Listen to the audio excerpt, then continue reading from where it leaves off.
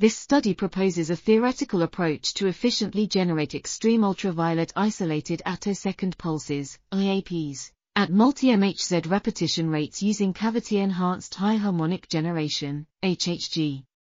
The authors identify polarization gating and a new method, employing noncollinear optical gating in a tailored transverse cavity mode, as suitable candidates for generating IOPs. They show that the transverse mode gating, TMG, method has the potential to generate IOPs with photon energies around 0 eV and a photon flux of at least 8 photons s1 at repetition rates of 0 MHz and higher, which could significantly decrease measurement time in photoelectron spectroscopy and microscopy.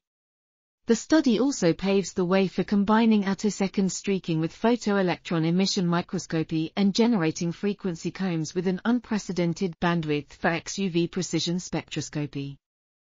This article was authored by M. Högner, V. Tosa, and I. Pupeza.